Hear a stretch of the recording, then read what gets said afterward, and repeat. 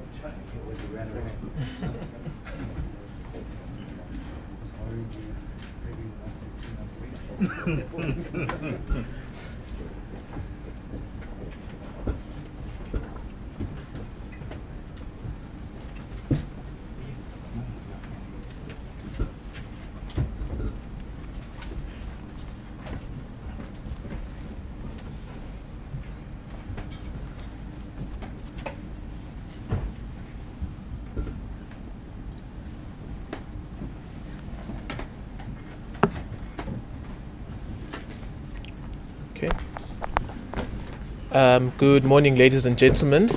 Welcome to the press conference led by the Ministry of Justice and in collaboration with the South African Law Reform Commission.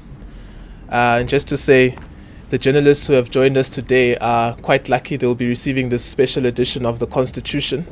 And as we celebrate the 25th anniversary of our Constitution, I think they are quite lucky to have this special edition, leather-bound edition of the Constitution, so lucky to them. But that's not what we are here for. We are here for a very special announcement which will be made by the Minister and Justice Colopin respectively. We are joined by Justice Colopin, newly minted from the JSC and is now a Justice of the Constitutional Court, who is the chairperson of the Law Reform Commission.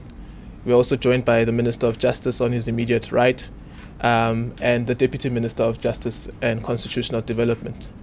And the purpose of this briefing today is to share the work of the Law Reform Commission on four very important topics which have wide range effects on how we dispense justice or how justice is administered in this country in various respects.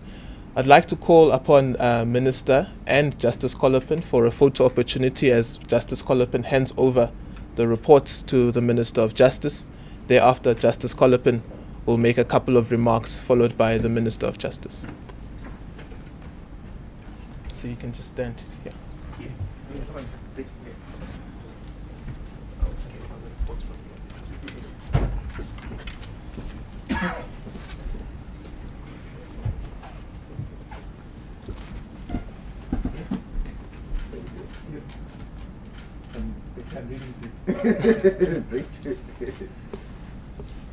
Yes, thank you very much. Justice Colopin, you have the floor.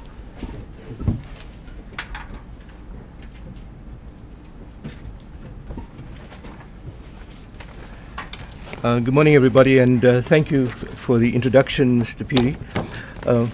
Minister, Deputy Minister, Secretary of the Commission, full-time members of the Commission, and researchers of the Commission. We've looked forward to this day for some time now, and the handover of the reports that was just concluded to the Minister represents an important phase in the completion of the work of the South African Law Reform Commission in four important areas that affect our law, but also that impacts on the daily lives of people in our country.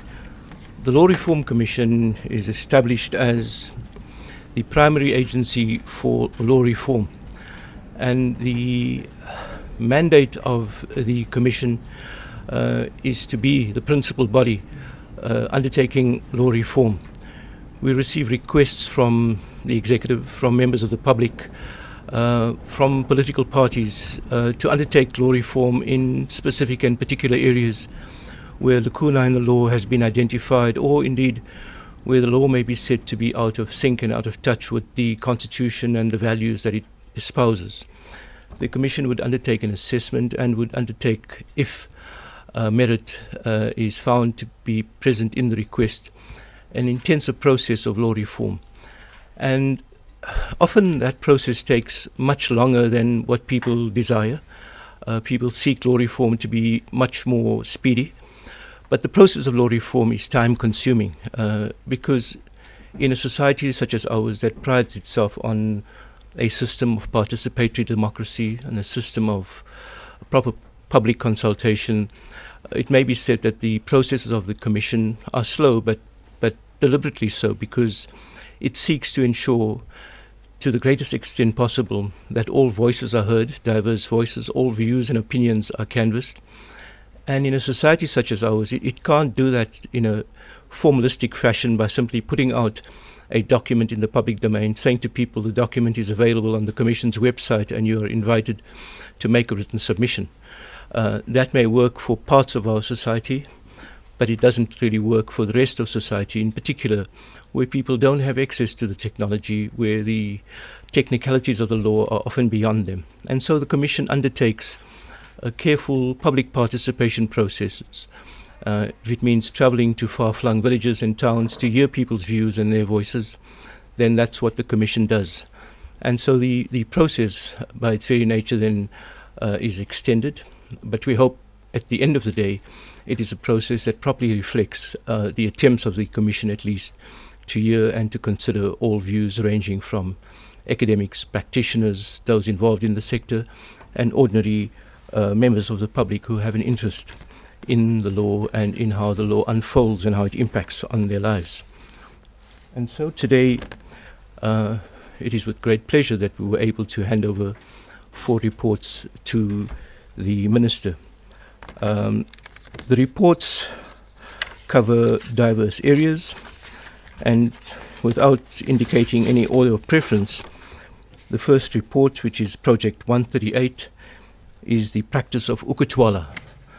Now, the practice of ukutwala can be described in the most simple terms as the forced taking of a bride.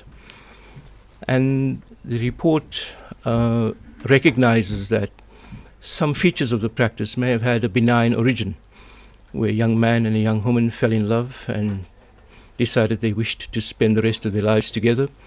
But there were obstacles to that happening, either on the part of the family, either on the part of protracted and stalled lobola negotiations. And so practice evolved, benign in its origins, where the young woman would be taken, not kidnapped, but she would be taken and brought to the family of the young man, and she would live there amongst the other women, and that would create a situation where the family of the young woman would be almost compelled to come and seek her out and to enter then into bona fide negotiations for the marriage to be concluded. But over time, some features of that practice deteriorated to the extent that the notion of consent in some instances simply lacked. People were taken without their consent. In some instances, young children were the subject of the distorted form of ukutwala. And following its research and following a request to undertake the investigation, the Commission produced a report which seeks to recognize, on the one hand, the benign and some of the positive features of the practice, but on the other hand, to ensure that the practice was not used to force people into marriage, or indeed was used to prejudicially impact on the rights and the interests of children. And that broadly is the ukutwala report. The researchers responsible for ultimately putting the reports together, even though they carry the Commission's stamp of approval, are all present here today. And if there are more detailed questions, they have been briefed and be willing to take on board those questions. The second report, Minister, is the report on prescription. And prescription is a controversial but important feature of our law, because on the one hand, it almost acts as a guillotine in terms of when claims may be brought. That would be claims arising out of a justiciable dispute and that result in litigation. And our law has historically, and for good reason, set timelines within which those claims may be brought. And generally the period is 3 years. The problem with prescription laws is that different laws provide for different periods of prescription. In some instances, an action must be brought within 6 months, failing which the person would be non-suited to bringing the action. In some instances, 2 years. In some instances, periods between 6 months and 2 years. And so the idea of regularizing prescription periods to ensure equitable access to justice is certainly an important one. But on the other hand, the need to ensure efficiency in litigation is also an important one.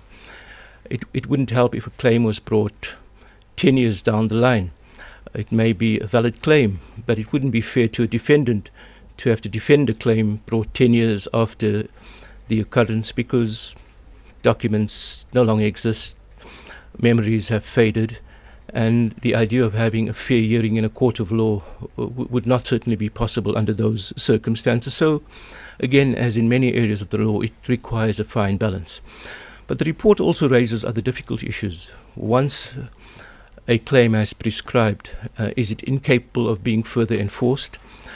Should a court take notice of prescription under those circumstances? And the report traverses a number of those issues and offers various options for law reform.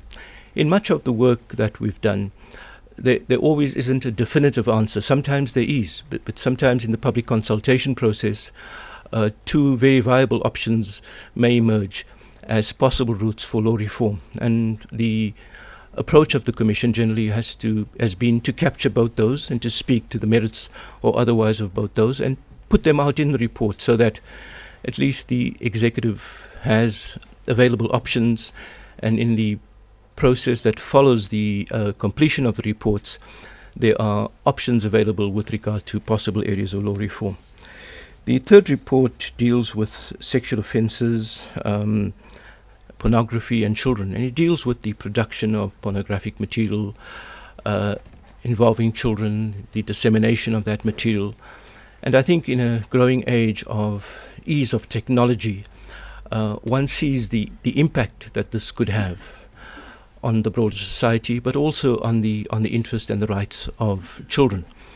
And given that our Constitution carries within it the paramount principle that the best interests of the child matter, and matter significantly so, it's an important area for us to consider in the context of our society. And the report covers a variety of areas in how the law could best regulate that with a view to protecting children, but also recognizing that children themselves may be involved in the production of this material, as children are naturally curious, and how best to deal with that other than through the strictures of the criminal justice system, but in recognizing that we need to deal with children in a way that recognizes their youth, their vulnerability, and the need not to stigmatize them permanently. The final report, Minister, is one that may well evoke considerable public debate, and that's the report on legal fees and access to justice. And the Commission's mandate to undertake this work arises out of the Legal Practice Act. And I suppose it goes without saying that in a constitutional democracy that prides itself on the rule of law and on access to justice, people's ability to access the system of justice is largely dependent on their ability to access the legal system, to access lawyers, and to take their justiciable disputes to a court of law or to any other tribunal that can resolve them. But increasingly, the cost of justice has simply put that right beyond the reach of many. And so it rings hollow when someone who's lost their home and who's been unable to have his or her day in court, not because the doors of the court are closed physically, but simply because access to justice is so prohibitive from a cost point of view, it undermines the very notion of having a right to court, and in turn it undermines the very idea of a constitutional democracy that can be held up as saying that we are all equal before the law. Some might validly ask, well, are some more equal before the law than others, given the enormous disparity of resources and the significant inequalities that remain in our country? So that report seeks to address a number of issues. It seeks to ensure that the system by which we resolve disputes can become more efficient, perhaps more cost-effective, and a number of recommendations go towards the functioning of that system, the functioning of the court system, the greater use of mediation as a means to resolve disputes, the greater efficiencies in court systems with regard to how courts manage their role and how they ensure that matters that come through the courts can be dealt with efficiently but expeditiously. But at another level, it goes to the cost of legal services, and that speaks largely to the legal profession. And it seeks to carve out a dispensation that would ensure that at the one level, at the very high end of the scale, those who can afford to pay legal costs as determined by practitioners should be able to do so. So if a multinational company comes into South Africa and wishes to engage one of the top law firms with regard to advice on a takeover, and if it would cost them an X amount of money and that's what they're able to pay, then many respondents in the work we've done said, you don't need to interfere in that process because that doesn't impact on access to justice. But for many that would fall within the lower and middle income groups, access to justice is a formidable challenge, and the report seeks to find means to reduce legal fees and to place certain caps on the scope and extent of what law firms and legal practitioners may charge to people in those categories of users, but in particular when those services are being used, for example, in the magistrate's court. And the idea is that at that level there could be a strong case made for a reduction, or at least a set of guidelines that would regulate fees. And in saying so, this is mindful that the legal profession needs to function and that sustainability is important. But I think at the end of the day, this is not only about one sector. It's not only about lawyers. It's about all of us as a society. What is it that we can? What is it that we must? And what is it that ethically we should be doing to ensure that the reach of the law is not taken beyond the people who seek justice? And so I hope that report is received in that spirit, that it's not an attempt to regulate, it's not an attempt to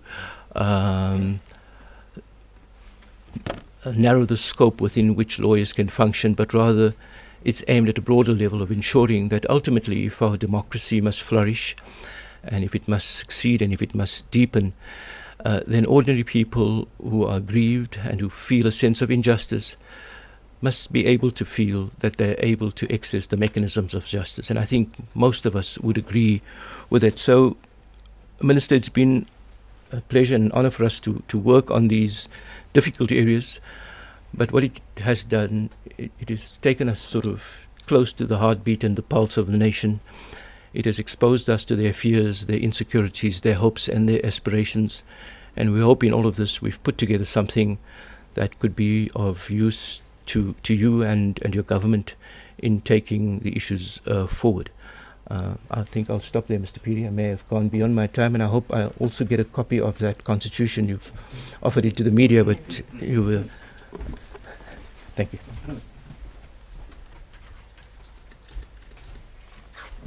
Thank you very much, Justice Colopin.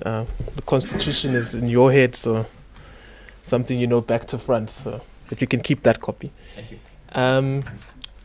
Minister, we've heard remarks from Justice Colopin, and essentially said, here are the reports, what will government do with them, what's the way forward? I think your remarks may then elucidate members of the public on that aspect. Thank you.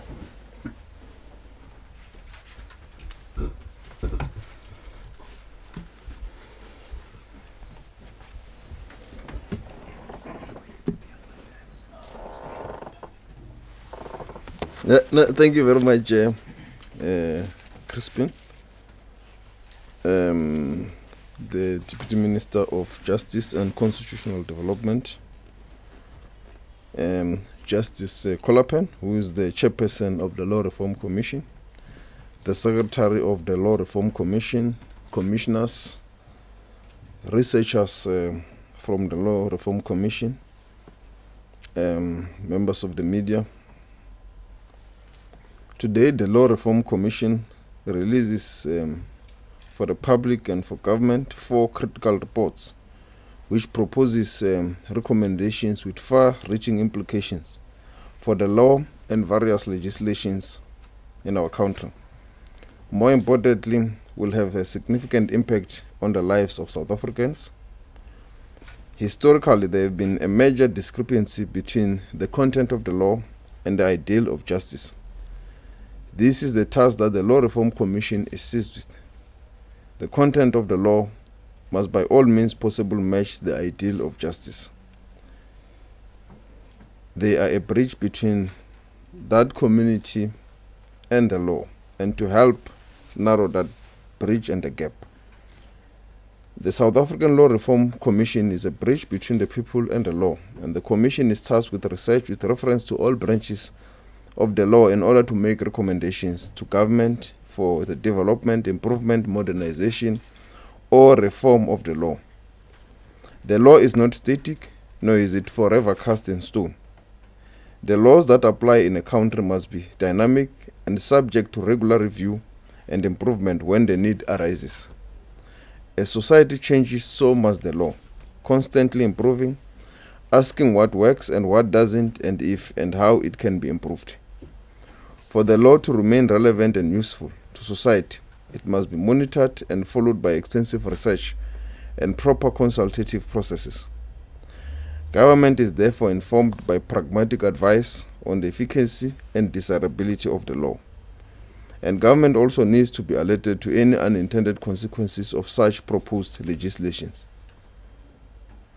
Today we are presented with the 4 reports which addresses various gaps in our law. As the second project, the report on Project 142, investigation into legal fees, including access to justice and other interventions. The third project, the report on Project 138, the practice of Ugutwala. The fourth project, the report on Project 125, harmonization of existing laws providing for different periods of prescriptions. These 4 reports go a long way in analyzing systematic problems in our justice system and in society, and recommending an appropriate legislative remedy to address these challenges. The report covers issues which are at the heart of access to justice, the distortion of cultural practices, and the ability for claims to be justly adjudicated, and regulation in relation to child pornography and access to such material. We welcome the research, the investigations, and the recommendation as set out in the reports as we consider the necessary legislative changes, amendment bills, and the regulations. And as government, we will go through the reports and process them through in our systems for necessary legislative changes, and also to take them further for public engagement in those legislative processes, and to engage with all the relevant stakeholders, including other government departments affected by the reports of the Law Reform Commission. Thank you very much, Chair.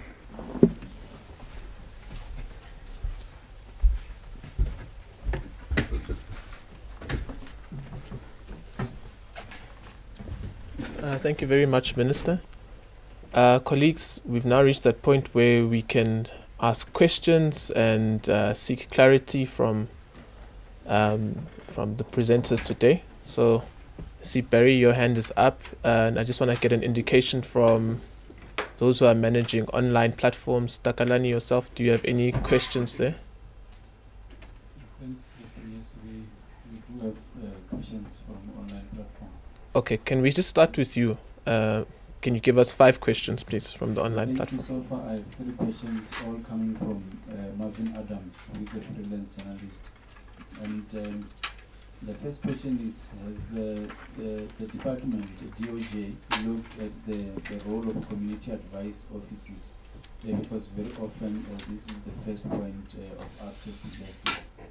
And the second question is, has the department looked into paralegal and what role it will play in access to justice? And the last one from Marvin Adams is, does the department plan to look into funding of community advice office? Back to you, and thanks. Okay. So just repeat them again, please. You went fast. My apology. The first one was as the DOJ looked at the role of community advice offices, because very often this is the first point of access to justice.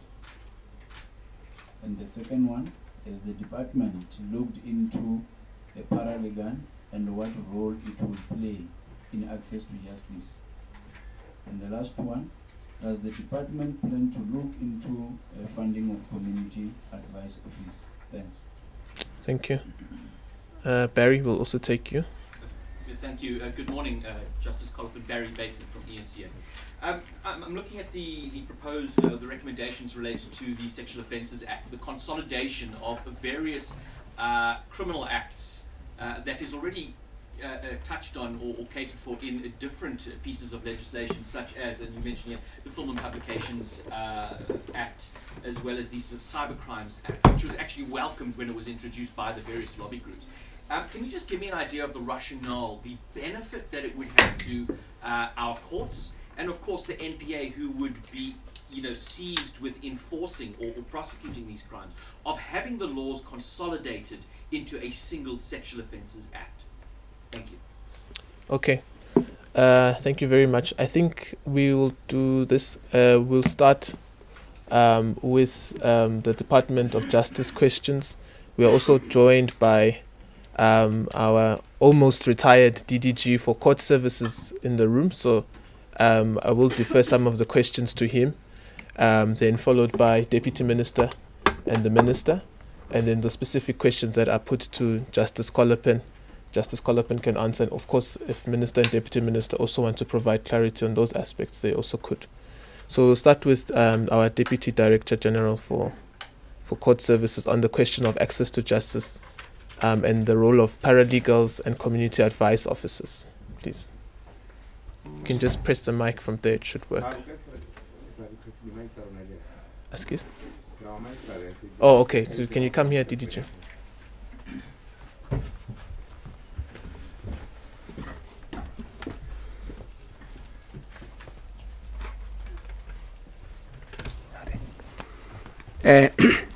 Thank you for the opportunity. Greetings to all. Let me start by saying that obviously when the Legal Press Act was enacted, there was always a need to come with a similar legislation that will regulate paralegals. And I think that discussion is still ongoing, Minister, and I think it's one of the outstanding policy processes. And our department is running a program that looks into a legislative framework that will recognize the role of paralegals in society, as we know that paralegals provide a very economical and cost-effective form of representation to communities. And I think very soon there will then be a process of the department coming back with their proposals on the role of paralegals. And the second point, then I think that the Deputy will also reflect on it, is the role of the community advice offices. Those offices have been there for a long time, and I think there have been a debate with National Treasury to what extent can those offices be supported. And I think what has emerged in the policy discourse is that instead of supporting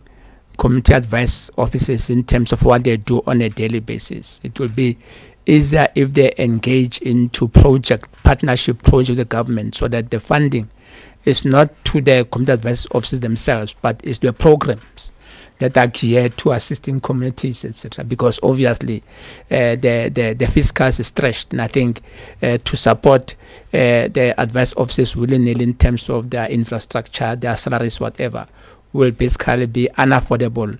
And obviously not only unaffordable, but also will create a burden on the national fiscus and on the taxpayers' benefits. But obviously there are avenues where community advice officers can partner with the department, with government and the department, and take over certain programs on access to justice, which can basically leverage and assist and enhance the government's initiative to increase access to justice. And I think there are which may be available from certain quotas, including donor funding, which may basically be made available. And I think that's the area where we need to play a very robust role in ensuring that we assist them to access those funds wherever those funds may come from, etc., but not directly from the fiscals. But I'm sure, as I've said, the Minister will look into certain, will reflect on certain aspects which are part of the ongoing program in the department. Thanks.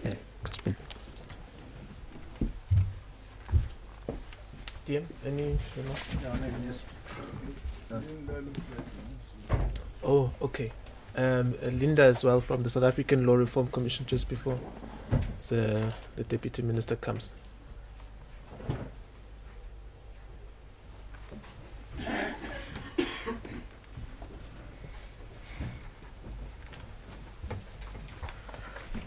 Minister, Deputy Minister, Justice Colapin, and all protocol observed. I'm going to respond to the first question around the role of community advice offices. I think arising from the investigation into legal fees, our recommendation is that community advice offices, remember community advice offices are mainly manned by paralegals. And the recommendation from the investigation is that these offices must be one of the structures in respect of which community services must be provided. Remember, community services is provided by your attorneys, advocates. Now, the LPA current section 29, subsection 2, it only makes provision that community service be provided in the Human Rights Commission only. Now, arising from the investigation, we're saying we must expand these institutions where community services is provided. And we are saying that all Chapter 9 institutions, including community advice offices, those institutions must be used as places where community services must be rendered by legal practitioners for free. I think that is my input. Thank you.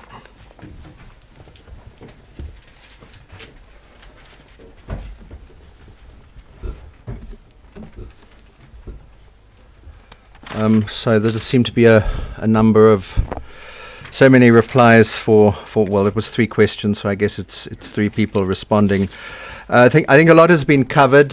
Just to highlight what Advocate Skosana said, there was a chapter before the legal practice bill came to Parliament. There was a chapter on paralegals, which was then taken out because of us. It was before my time even. I think it was objections from the profession. But there was an undertaking that there would be legislation on that. There is legislation in our legislative program for this year, although it's only expected to come out towards the end of the year for introduction into Parliament. But there is legislation on community advice officers and paralegals. They are an incredibly important facility. Obviously, sustainability is a problem. Community advice officers, I think, in principle, won't accept any payments or can't accept any payments for their services, so the sustainability becomes more difficult. There was a study done on sustainability by the Foundation for Human Rights, which actually looked at a number of these officers are already getting funds from government for other work. Department of Labour, Department of Social Development, Department of Health, etc., on HIV/AIDS issues. So I just wanted to add those points. We do recognise community advice officers and paralegals as extremely important. There will be legislation hopefully introduced before the end of the year, and there has been work already done on the issue of sustainability. Thanks.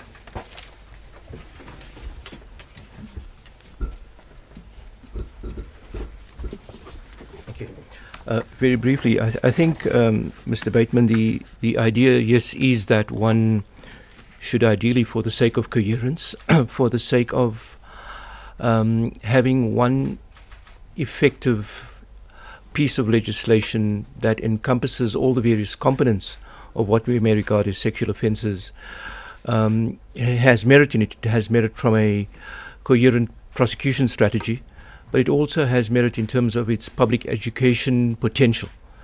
That somehow we don't sort of create a hierarchy of sexual offences. If we believe in the integrity of people, their physical and otherwise their integrity, then the concern must be an equally strong one across the board. Different interventions might be required in different areas having regard to the vulnerability of people, but that's the broader objective, as you correctly identify. And Ms. Deline Clark, who's sitting right behind you, might want to say a word or two about that. But I know we said there were 3 questions and there were 4 responses, but can I just add to the question of paralegals, its critical role, because very often, and I've experienced this in my work as the head of the Human Rights Commission, but also as a judge, that often people who have a legal problem don't necessarily need a lawyer to resolve that problem. That doesn't mean that you offer people a different quality of service or a different quality of justice, but very often it must be ascertained by what is the nature of the problem. So someone who's having a difficulty in accessing a grant, for example, could well be assisted by a paralegal, because the intervention at that stage may simply be an intervention with a SASA office or a government department to unlock a blockage. In the absence of a fully functional sector of paralegals, that person might be directed to a lawyer, and that simply will sort of not work because the costs are exorbitant, and you don't need, you may need a lawyer for other purposes. And so I think that's the thinking behind that. And I think in the apartheid era, paralegals, community advice officers played a critical role in sort of just being there to provide support to communities, to individuals, and in making the difference. So I'm happy, and I think we support the initiatives of the department in this process with regard to the recognition of paralegals, the support of paralegals within a broader framework of uplifting communities, as opposed to identifying that simply as a standalone service. Yeah. So, Deline, I'm not sure if you wish to say anything else in response to Mr. Bateman's. Yeah, thank you.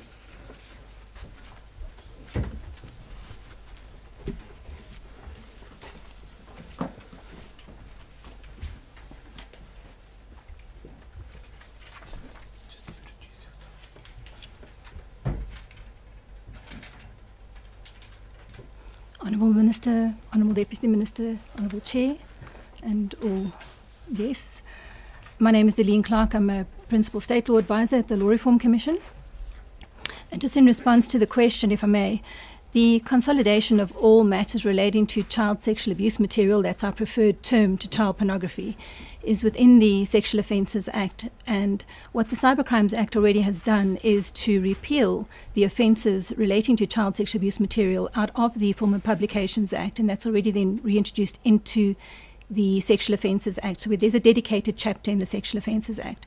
The idea is to streamline all matters with the aim of protecting children from being exposed to pornography or being used to create child sexual abuse material. And just in terms of your question with regards to the processes and the MPA and our court processes, we specifically look at procedural and evidentiary clauses, which we believe will make the manner of prosecuting such cases a lot more efficient and effective, and also protect children from secondary victimization. So there are specific clauses in terms of that. We also specifically look at national instructions, directives, and standard operating procedures for all government officials that are involved in this, including, and I think you would agree, that this really is quite a disturbing area of the law to be working in, including looking at debriefing of all officials working in this difficult area of the law. Thank you.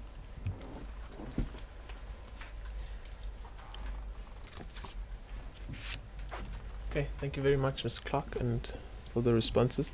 Colleagues, any other round of questions? Takalani, do you have follow-up questions?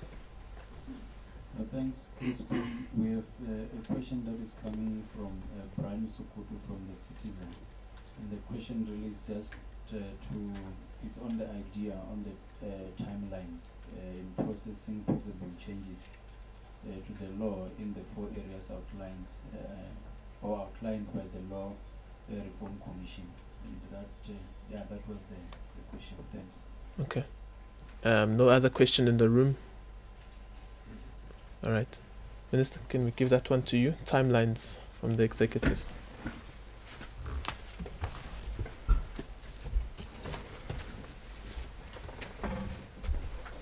Yeah, no, thank you.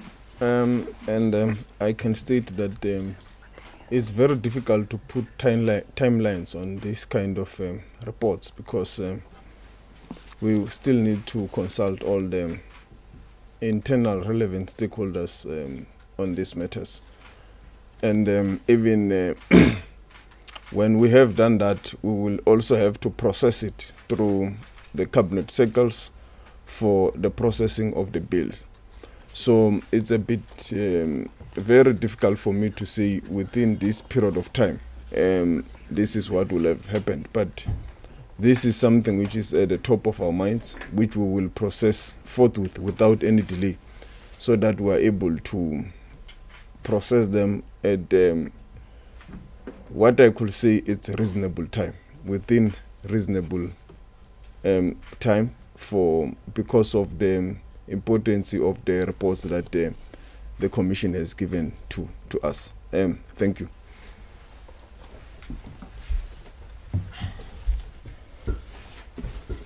Okay, thank you very much, ladies and gentlemen, for your kind attention. I think then that concludes our press conference today. Minister and Justice Colopin, we've been asked to redo our photo shoot. This time we need to spread out the reports so members of the public can actually see what the reports actually say. So if we can just come back and with no masks. We've become used to business. So you say spread out, you want us to... Yes. One. Why not 4 pictures, yeah? Like one for each report. Why don't we just do one? It's not going to take time. You just hold it like that. You can carry the 2. You can carry 2. Can't we Just two each, yes. 2 each is fine. Can't we just put it on a memory stick and I can give it to the minister? Like this. Carry 2 at once. Oh, okay. No, just one shot. Can carry two at once. Okay. Like this. Yeah. Yes, please. Okay. You have to just some a bit heavy. Sorry. Okay. There we go.